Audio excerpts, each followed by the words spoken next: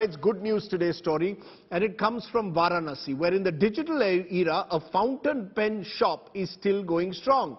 The shop has many high-profile visitors over the years. What makes it special? It's tonight's good news story.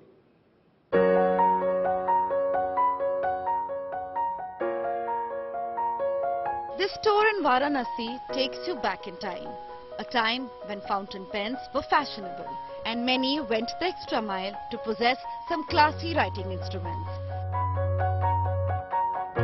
Penco, located in the crowded Godhulia area of the holy city, was one such store that drew pen aficionados and still sees business despite the digital age, seeing the pen becoming a not so important item.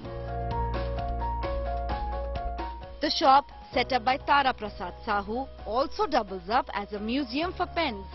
It has an antique collection which includes a Mont Black Special Edition pen that costs just under 2 lakh rupees.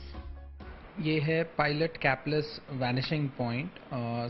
ये ball pen की तरह एक retractable fountain pen है जिसको ball point की तरह आप ऐसे प्रेस करते हैं, बॉल पॉइंट की तरह इसको निकाल सकते हैं। हाँ जी बिल्कुल, जी बिल्कुल। इसको ये एक्चुअली 50 साल पुराना मैकेनिज्म है, बट आज भी ये नए जैसा ही महसूस होता है जब आप इसे पहली बार देखते हैं।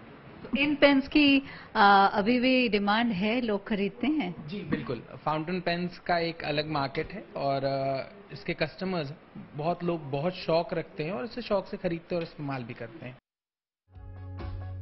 A Sheffer pen in honor of British Prime Minister Winston Churchill and many other such exclusive instruments are displayed in the shop, which is now looked after by a third generation Sahu.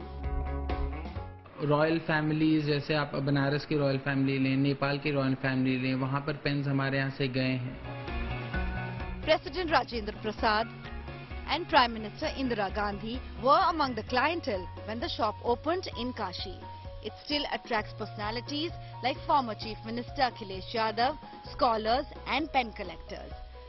With Shilpi Sen in Varanasi, Bureau Report, India Today.